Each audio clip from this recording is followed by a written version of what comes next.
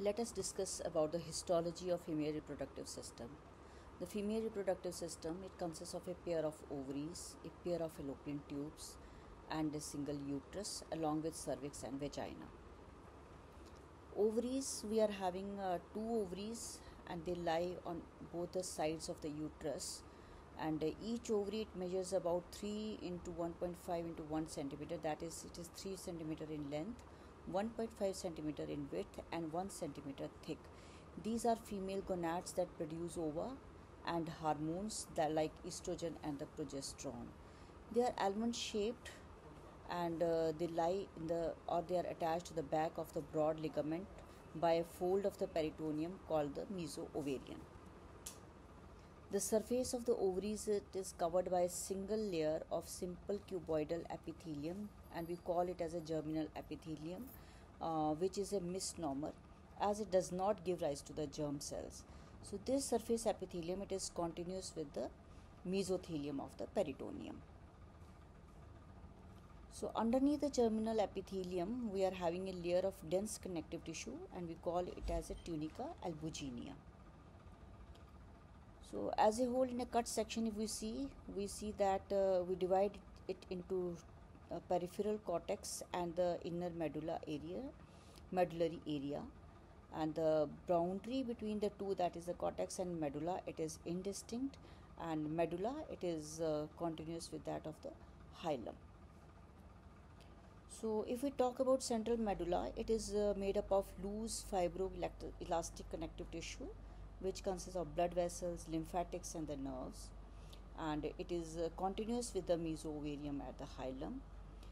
Here the cells that is the hilous cells are present, which are having the characteristic similarity to the interstitial cells of the lady, and these cells are supposed to be or thought to be produce androgens, that is they are the source of androgens from the ovary.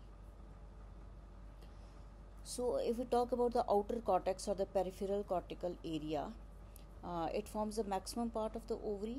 It contains the ovarian follicles, as you can see, in different stages of maturation and degeneration, and it also consists of corpus luteum and the corpus albicans. These follicles they are embedded in a highly cellular connective tissue stroma, mainly made up of large spindle-shaped fibroblast cells.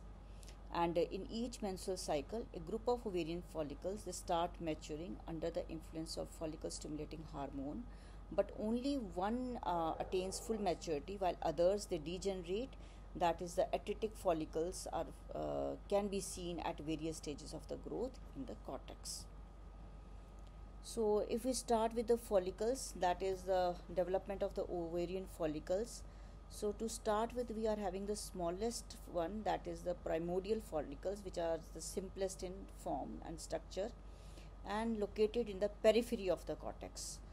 So each follicle, if we see, it consists of a primary oocyte which is surrounded by a single layer of squamous follicular cells. Here you can see these are squamous follicular cells, and in the center this is the primary oocyte. So if we see that primordial follicles at birth they are about 1 to 2 million in number. So as we progress or as there is growth during puberty, almost 5 lakh primordial follicles are seen, but as the age progresses until menopause, these primordial follicles they get completely exhausted. So the primary follicles, or you can see these are the primary follicles, they are formed from the primordial follicles. When these primordial follicles they enlarge in size and become 50 to 80 micrometer in diameters, they form the primary follicle. So now the lining epithelium from squamous it becomes a cuboidal epithelium, and at this stage it is called as unilamellar primary follicles. So here you can see the follicular lining epithelium, that is the cuboidal epithelium. This is oocyte in the center. So these follicular cells now they divide and divide to form a stratified cuboidal layer of granulosa cells, and now we call it as a multilamellar primary follicle. Now this oocyte, it is separated from the surrounding follicular cells by a glycoprotein layer, which is derived from both, and we call it as zona pellucida. So here you can see this is zona pellucida. Now the outermost layer of these follicular cells, if you see, it rests upon a membrane, well defined membrane, and we call it as a basement membrane. And this basement membrane, it separates it from the ovarian stroma. Now this stroma, it now starts condensing and form the theca folliculi.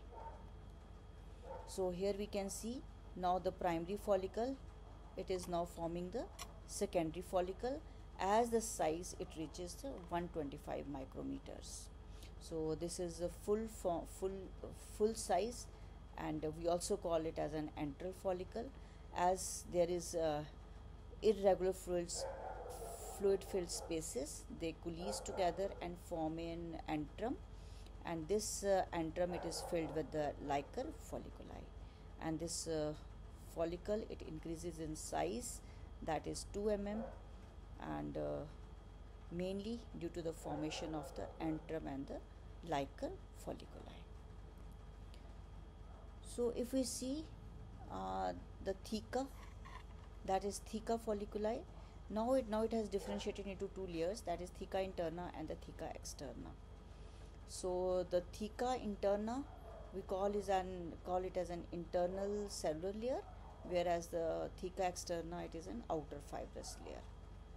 So these layers are thought to release or secrete the estrogen. So now the secondary follicle, now it develops and forms a mature Graafian follicle. So that is now the follicle, it has increased in size, fluid has accommodated, so now it has become larger in size.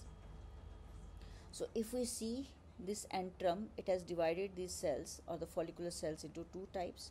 That is the outer set of cells that lines the cavity and it forms the membrana granulosa, and the inner cells that surround the ovum and attaches at one pole of the follicle, which forms a cumulus oophoricus. So this is the cumulus oophoricus surrounding the ovum, and now the size of the follicle, it is measuring about more than 10 mm in diameter, and if we see on the ovary on gross, that is with naked eye, we can see there is bulging of that area where the Graafian follicle is present. So at this stage, the primary oocyte completes its meiotic division, and now it has become an ovum. So here it is important to note that all primary oocytes enter into prophase 1 meiotic division during fetal life, but meiosis remain arrested at this stage till just before the ovulation. So now what is ovulation?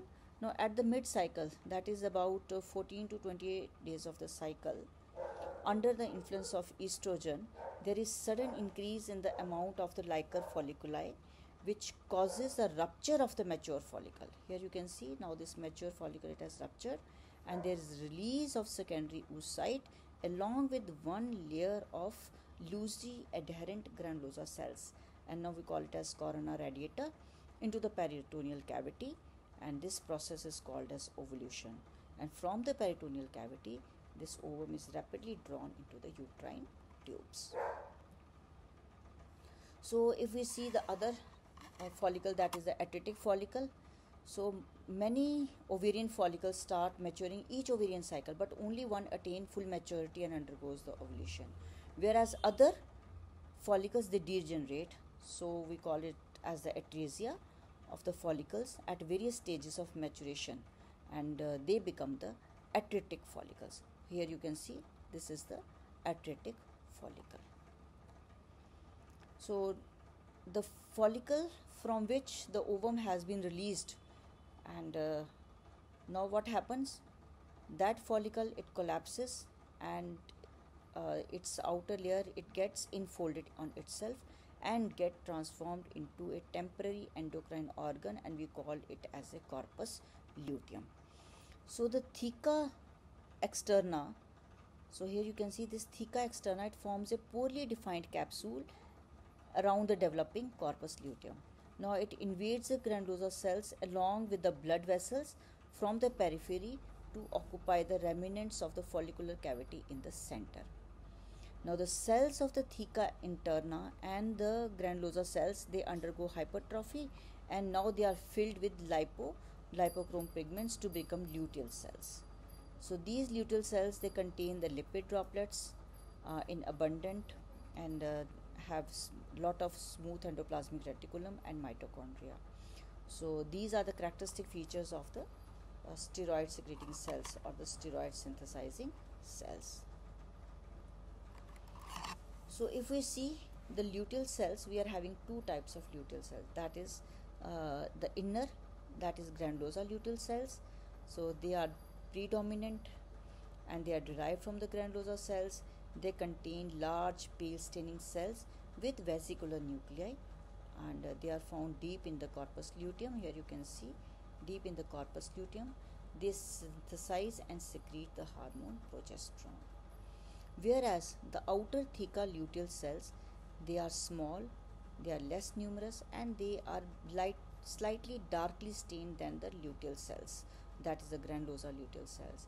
So they are along the periphery and along the connective tissue strands that invade the structure, and these cells, they secrete the estrogen. So here you can see the theca luteal cells and the theca granulosa cells. So on a cut section of the ovary, so this is how you are going to visualize it under microscope. We can see the outer cortex and the inner medulla. So in the outer cortex, here you can see so many primordial cells, and then these are the follicles in different stages. Here you can see these are follicles of the different stages, and this is the hilum and this is the medulla. Thank you for just listening this slide. Please do like, comment, share, and if you want me to improve, kindly inbox me.